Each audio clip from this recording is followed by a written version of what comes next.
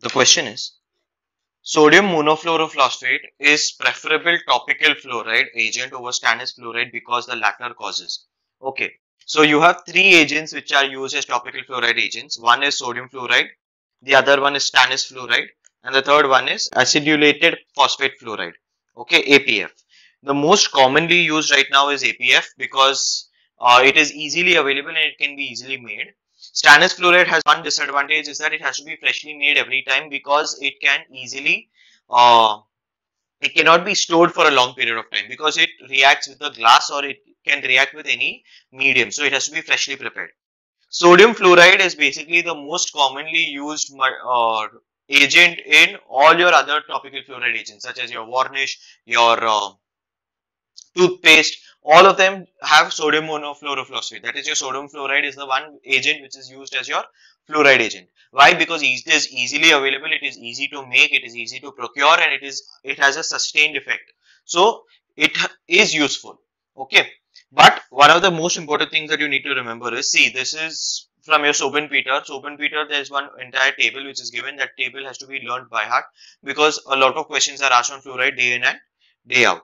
Okay, now if you look at this, the caries reduction actually is the highest for stannous fluoride as compared to sodium fluoride and APF. Now sodium fluoride, one more important, the biggest advantage is that it has a neutral pH of 7. Now because it has this neutral pH, it is tasteless, it is odorless, it is not erosion, it does not cause erosion of any of the tooth surface, and it does not cause any irritation to any of the tissues because of its neutral pH. APF on the other hand, because it is acidic in nature, what it has been said is that the APF, it causes etching of the superficial enamel. Because it causes etching, the surface area increases, and because of the increased surface area, more fluoride is actually getting incorporated onto the tooth enamel.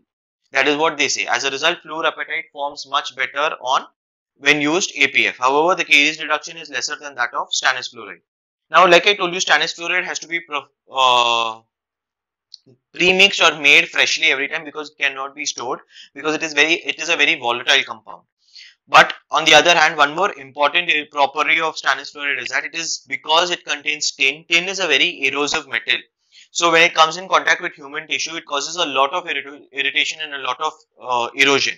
So in addition to that, one more thing that you need to remember is tin also has the ability to cause staining. That is the reason when you use tin containing compounds, it causes some amount, because it is a metal, it causes easy staining of the tooth structure. So coming to the answer over here, the answer will be staining. Why? Because of the presence of tin. And the second greatest disadvantage of tin fluorophosphate or tin fluoride is that, stannous fluoride, is that it is going to cause a lot of irritation, because tin as such is a very erosive and irritating metal. That is why. Okay.